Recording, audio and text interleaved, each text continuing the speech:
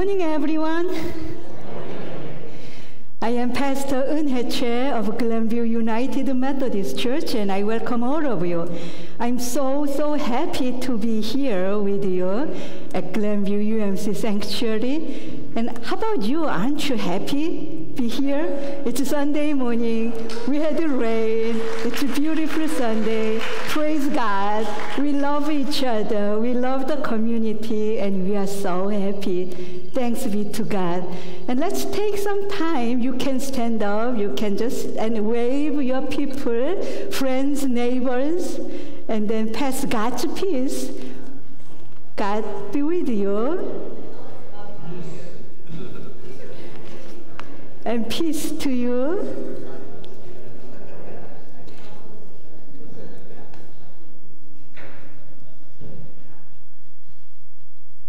It's just so good.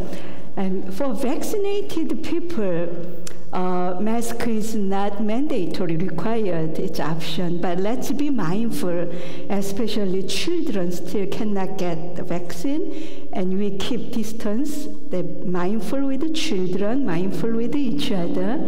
But it's time we can move on, and we can get together and praise God. And now let us open our worship with the opening prayer. It is good to be here today, Lord. It is good to praise your holy name. Our songs of joy celebrate your love in the morning. Our words of praise proclaim your faithfulness in the night.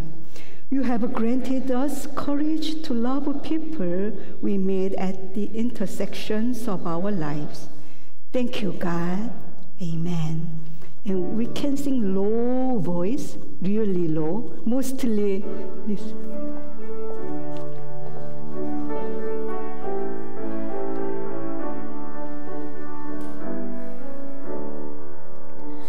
Yesu, Yesu, fill us with your love, show us how to serve the neighbors we have from you.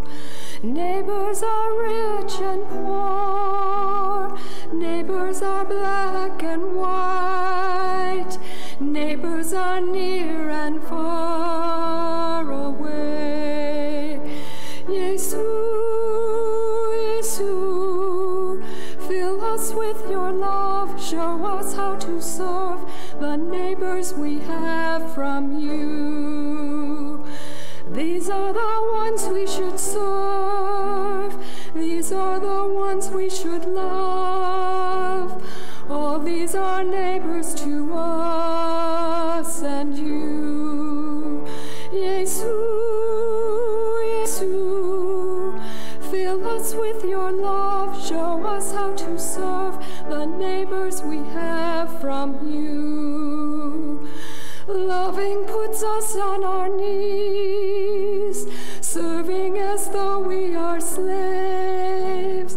This is the way we should live with you. Yesu, Yesu, fill us with your love. Show us how to serve the neighbors we have from you.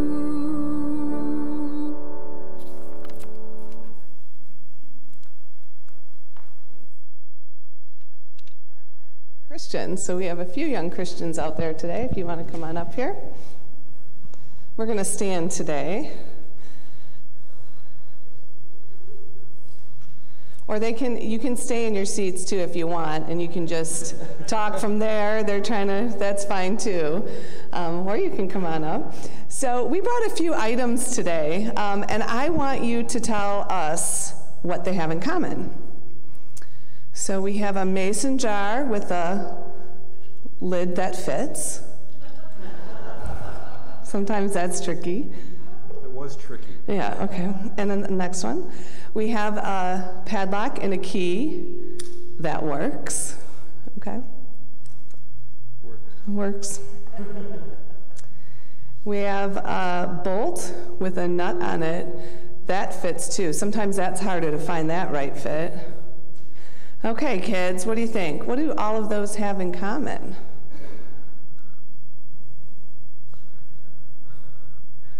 Yes, is that Trevor back there? What do you think they have in common? They all fit. They all have something that fits. You're so smart, Trevor, figuring all that out. That is correct. But sometimes we feel like this.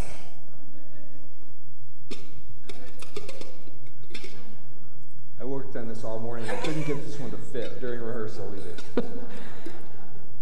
Sometimes it doesn't fit. And sometimes we feel like we don't fit in, right? And whether we celebrate Juneteenth, whether we celebrate Pride Month, whether we celebrate the 4th of July, we're all looking for a community and a place to fit, a place to belong. And that's the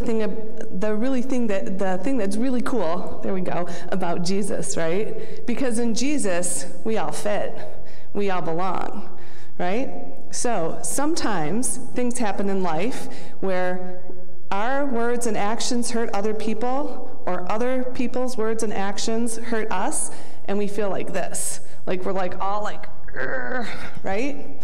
But what Jesus can do is he can kind of take away that feeling and turn it into something really beautiful. And so Jesus sees us for all of the beautiful people that we are. It was really bounced. and in community. So like I said, regardless of celebrating Juneteenth, Pride Month, 4th of July, or all of the above, we are all a community in Jesus. So we're going to do an activity today in Sunday school. It's a tie-dye activity, if you can't see the theme here, where this shirt, by the way, is 40 years old, which is kind of cool, too, that I still have it. When we use the color blue, right, when you're driving, going on a road trip, and you see a sign for a hospital, what color is that sign? It's blue. So the blue color is going to help us remember that we have a healing God. And no matter what happens, we can remember that our God is a healing God when we look at that color blue. And we look at the color red, right here, we can remember that God's love is overflowing and that we are supposed to be sharing God's love. So before we head on, and we're going to do it outside today, in case anything spills, let us pray. Dear God, help us to understand that no matter how old or young, short or tall, no matter where we come from or what we look like, we are all part of you. We are all part of the same community. We all share joys and sorrows. Please help us to share those joys and sorrows with each other so that we can better understand each other and build even a stronger community in your love. In Jesus' name we pray, amen. All right, let's head outside.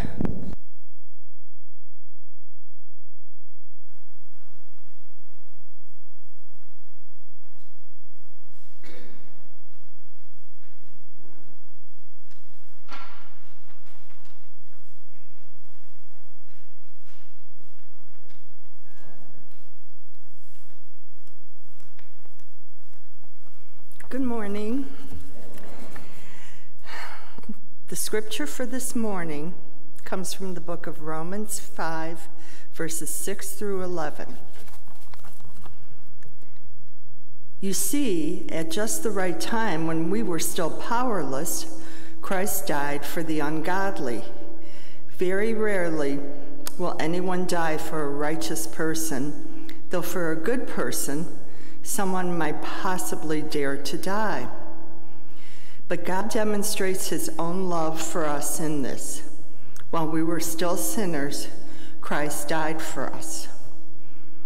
Since we have now been justified by his blood, how much more will we be saved from God's wrath through him? For if, while we were God's enemies, we were reconciled to him through the death of his Son, how much more, having been reconciled, shall be saved through his life? Not only is this so, but we also boast in God through our Lord Jesus Christ, through whom we have now received reconciliation. The next reading is from the book of Luke 10, verses 25 through 37, the parable of the Good Samaritan. On one occasion, an expert in the law stood up to test Jesus. "Teacher," he asked, "what must I do to inherit eternal life?" "Well, what is written in the law?" he replied. "How do you read it?" He answered, "Love the Lord your God with all your heart, with all your soul, with all your strength, and with all your mind, and love your neighbor as yourself." "You have answered correctly," Jesus replied. "Do this, and you will live." But he wanted to justify himself, so he asked Jesus, "And who is my neighbor?"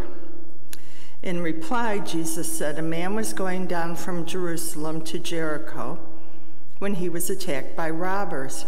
They stripped him of his clothes, beat him, and went away, leaving him half dead. A priest happened to be going down the same road, and when he saw the man, he passed by on the other side. So too, a Levite, when he came to the place and saw him, passed on the other side.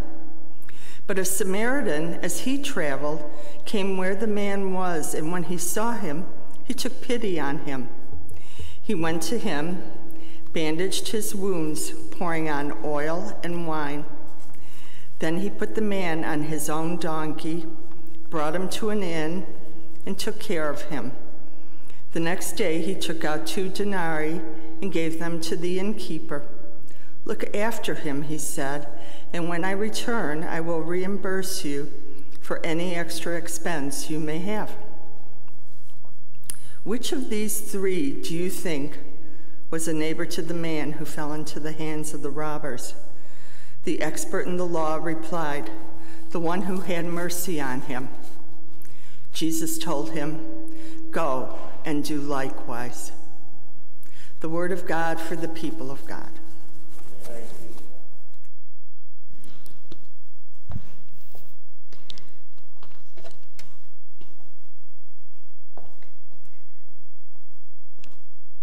Please join me in a prayer. Let us pray. A God of grace and mercy and healing and reconciliation, you brought us together this morning at this intersection, that we meet each other face to face, even over the screen. And we lift up our hearts to share joys and sorrows, and we put our hope in you and each other. Thank you, God, for bringing all of us to this intersection, holy place. Thank you, God. Guide the meditations in our hearts. Wake us up and make us your people again. Amen. The whole month, as Ms. Peterson said, the whole month of June is a very interesting month. There are lots of parades and celebrations. June is a very interesting and meaningful time for us. And in June, I count every Sunday, that because there are so many that I don't want to miss, that I don't want to forget. The whole month is Pride Month, celebrating human sexuality and dignity. And there are Juneteenth and the Loving Day, acknowledging and celebrating all human races, ethnicity, and their dignity. The state of Illinois and the federal government recently announced Juneteenth as a national holiday. The thing I was moved by this year's Chicago Pride Parade was that Black and brown transgender people were on the front line of it, leading the parade and sharing their stories. The Pride Parade was stereotyped as a white gay men's movement, but it is changing and it is exciting. You may know that The Pride movement was first started by a black transgender woman who couldn't take the violence and hatred against racially minority, homosexual, or transgender people. From the beginning, the Pride movement was at the intersection of race, gender, and human sexuality. It was just simply small group of people celebrate. It is not that. It was happened in the intersection of race, gender, and sexuality. At that intersection, or on any intersection, humans are not just fighting against or struggling with racism, sexism, classism, or the dignity of human sexuality. When we hear all these isms, first thing we think, we fight to convince others because we stand on other side. But not really. On the intersection, we meet each other face to face rather than fight against. That's the beauty. God brings us, God's people, to the intersection when we struggle with all kinds of isms. At the intersection, humans meet each other face to face as neighbors, not enemies. As neighbors who have mutual, both sides, who have mutual responsibilities, human responsibilities, to listen to each other's stories and work for each other's dignity, human dignity, rather than meeting them as enemies who should be stereotyped, demonized, or just ignored. It's not that. God didn't create humans like that. Why do you think we usually try to avoid talking about racism or human sexualities? I believe we avoid them when we see each other on a linear line. Several years ago, at a conference meeting, the host of the meeting asked attendees, I was one of them just attending, all attendees to stand up and position themselves on a linear line from the most conservative to the most progressive or liberal on the issue of human sexuality. I felt so offended, and I didn't stand up. I was sitting like this. You shouldn't do that. That was the whole time I was thinking, putting people on a linear line, that is so inhumane thing, in my opinion.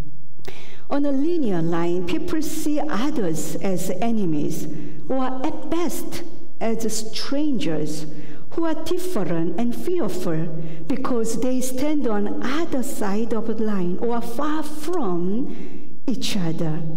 But I believe even the most powerful, successful, and the richest man in the world has stories of vulnerabilities.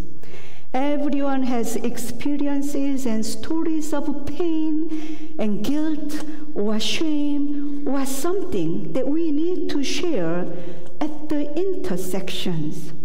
In today's gospel reading, we heard that we need to love our God, love our neighbors as ourselves to gain eternal life. Then who is my neighbor? And who is your neighbor? Is my neighbor the person who stands right next to me on the line and then share the exact same beliefs, exact same life experiences, or political opinions? Only that person is my neighbor? How about the person who stands on the opposite side of me on the line? And I have to tell the person my enemy? I refuse that. We cannot be neighbors no matter where we stand. We can be neighbors. It is a question that we have to ask ourselves again and again, not only to gain eternal life, but to live in this side of life as humans whom God created. The interesting thing about being neighbors is that we get to know who our neighbors are when we go through some conflicts or difficult times, as we see in Jesus' parable of a Good Samaritan. When the person gets robbed and beaten, some difficult things happen to him, robbed and beaten, he meets his neighbor who comes to the intersection to check him on. Once I was appointed to a church. It was my third appointment in Chicago South Side. When I heard the name of the church from the district superintendent who accepted me to his district, I looked at the Chicago map to find where is that town, where is that church? Morgan Park. It was Morgan Park United Methodist Church. Morgan Park was at the south end of Chicago, because my extended family members who immigrated here throughout 1970s and 80s were all settled in Skokie, Northbrook, or Des Plaines. I lived north side of Chicago suburbs until I was ordained and moved around in the territory of Northern Illinois Conference. The Chicago South Side was really new to me. That was like opposite side. It was really new to me at that time. But the district superintendent told me he believed I could be a good match to the church, meeting people in the middle between any racial relationships as a non-white or non-black, just blah, yellow, brown, red person. And you can be a good match. The superintendent told me the Morgan Park UMC was a racially diverse church. I thought I had a big mission for the church, being a racial reconciler. I thought, wow, I have a big mission. Let's go to church like that. But just on the first Sunday, I was shocked to see how long and how well they developed loving, respectful, and sincere relationships among all racial lines. The first thing I realized was that I was not there as their racial reconciler. I was there to learn from them. There, I learned American history again from different perspectives. There, I learned racism, racial conflicts, and tensions can be transformed. It doesn't need to be fixed. It can be transformed. There, I learned American experience of slavery, racism, or human sexualities can be talked, shared, opened, and reconciled at the intersections, rather than ignored or endlessly perpetuated at the opposite side of life from each other.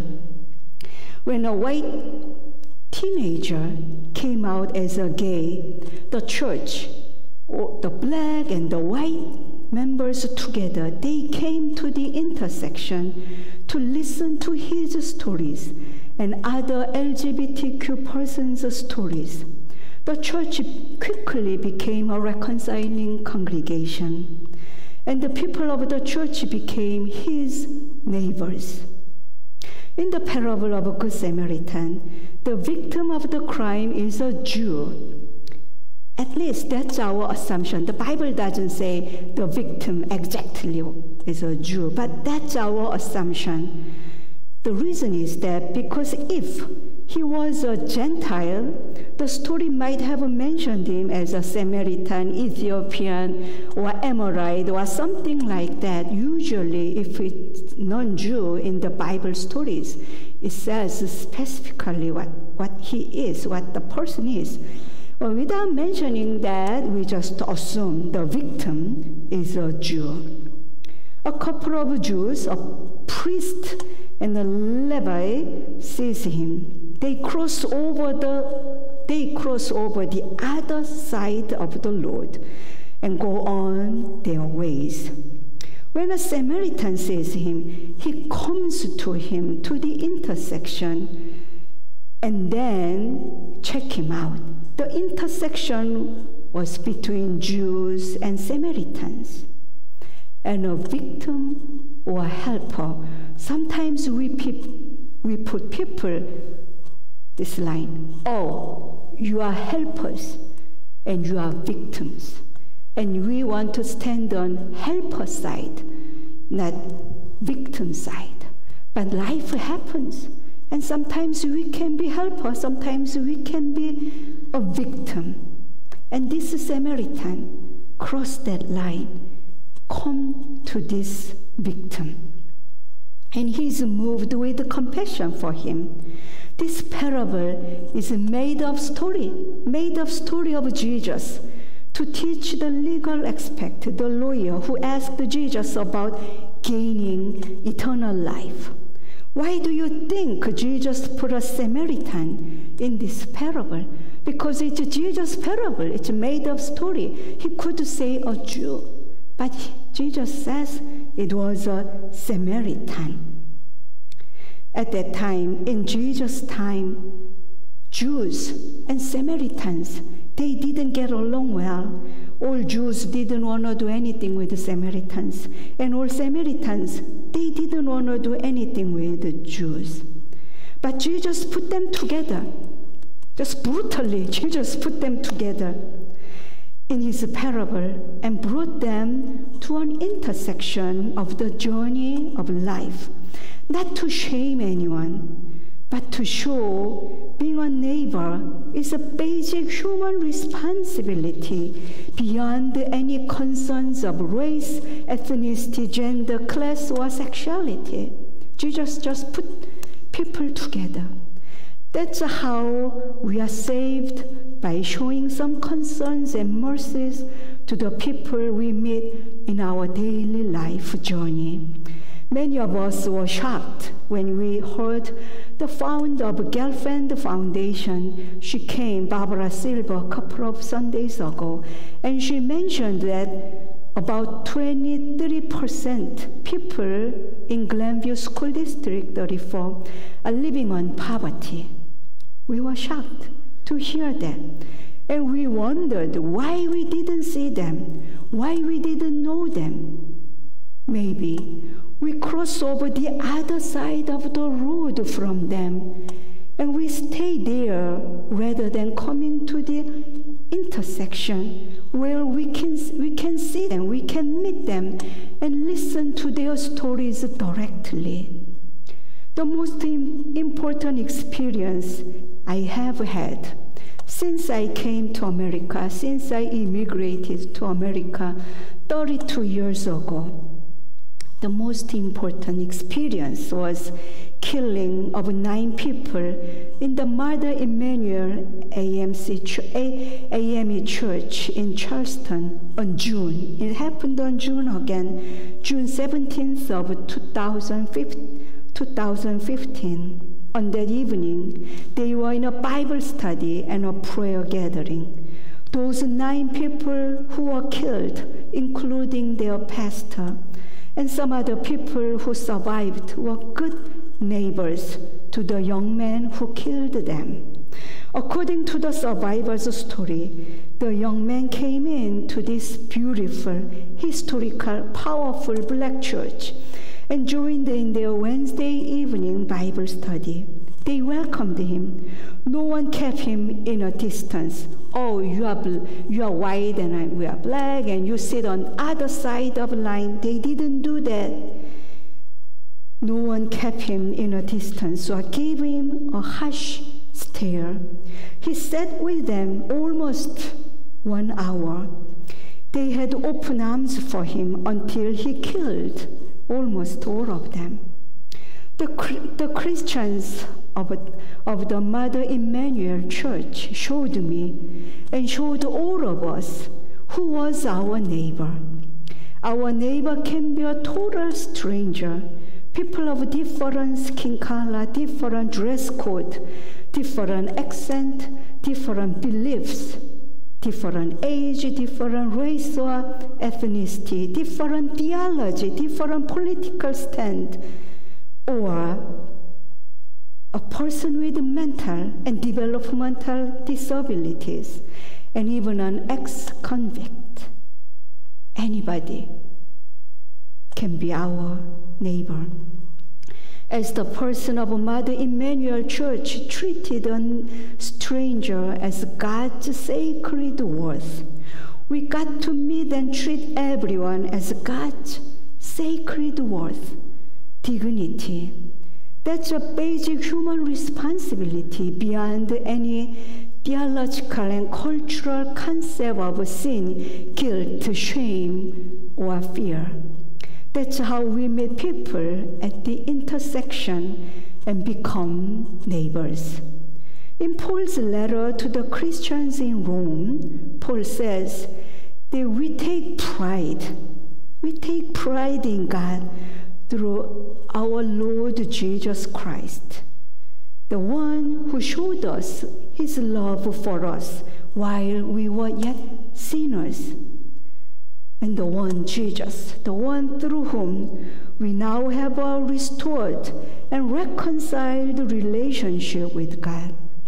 In this Pride Month, June, and every month, actually every month and every day, we take pride. Let's take pride for ourselves and for others whom God made in God's image. The Glenview UMC is a reconciling congregation, and this is our faith statement. Following the loving example of Jesus Christ, we affirm the inherent worth and dignity of every person as a beloved child of God.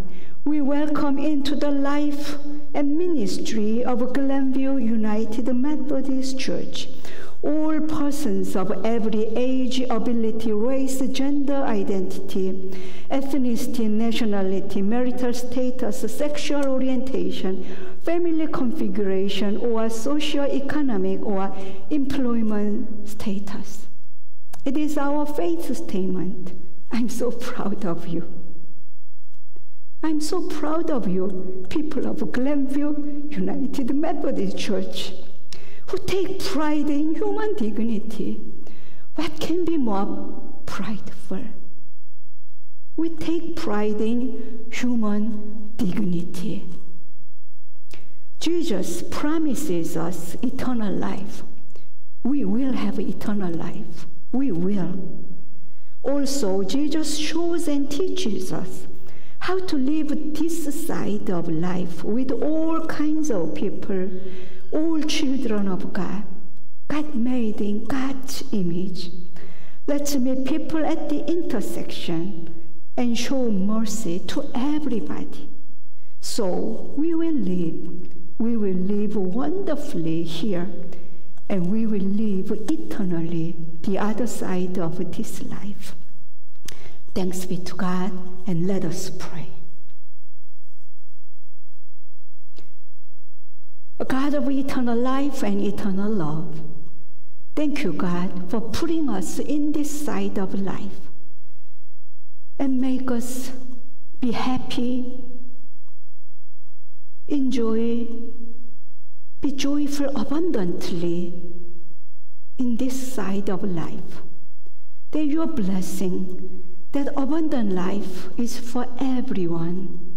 Thank you, God, for teaching us. Help us to work for other people's human dignity, and make us be angry when other people's human dignity was robbed and beaten. Help us go to those people whose human dignity was injured. Help us use on our money, resource, to help them, as this Good Samaritan did. Thank you, God, for this life. Thank you, God, for eternal life. And at this moment, we take silent moment to pray for people in our hearts, in our congregation, in our community, and in the whole world.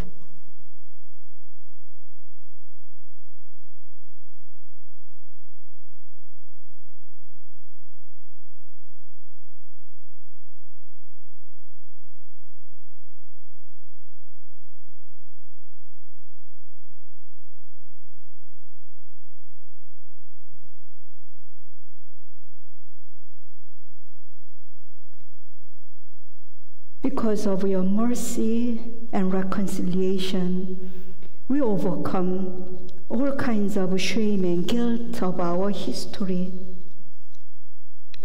our shameful human experiences. But we overcome that, and we join in the church your Son Jesus Christ taught all of us, saying, "Our Father, who art in heaven, hallowed be thy name. Thy kingdom come, thy will be done on earth as it is in the heaven. Give us this day our daily bread, and forgive us our trespasses, as we forgive those who trespass against us. Lead us not into temptation, but deliver us from evil. For thine is the kingdom, and the power, and the glory forever." At this moment, we give our offerings, tithes, and gift. And when you leave, you can leave your offerings. And at home, please make sure, go online and give. The best way to support our church and all ministries beyond automatic giving. Thank you for your support for the all ministries of our church.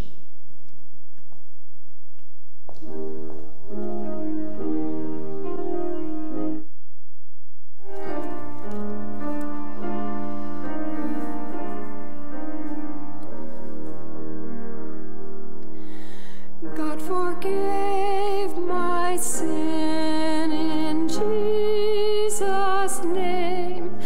I've been born again in Jesus' name.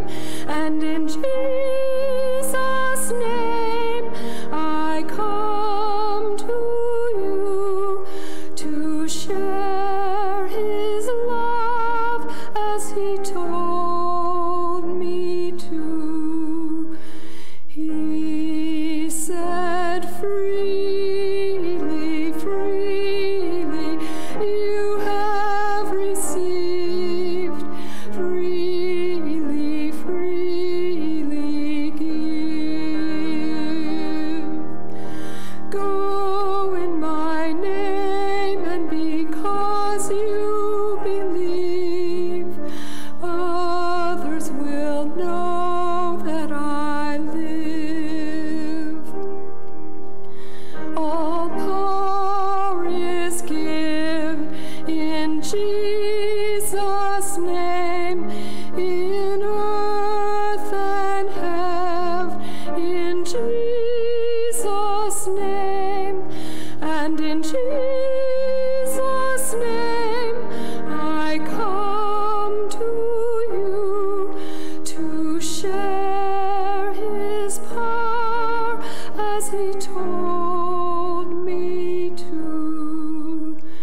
He said, freely, freely you have received, freely, freely give.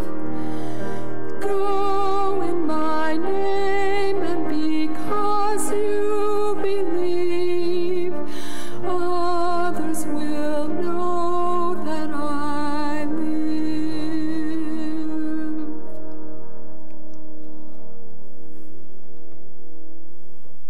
Amen. I have just several announcements to share with you. Next Sunday is Communion Sunday. Every first Sunday is Communion Sunday.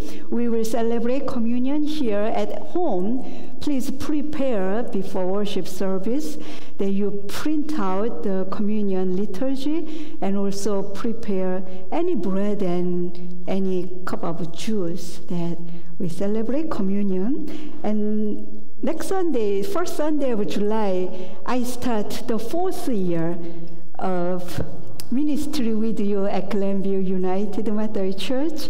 And I thank you so much that we acknowledge that we are a small church and we don't need to be mindful. We just be faithful doing ministry for God and God's people. And I just want to say thank you so much. Take pride being human, being a child of God, and go out to the world, being a neighbor for other people. You are loved and you are blessed. Go in peace. Amen.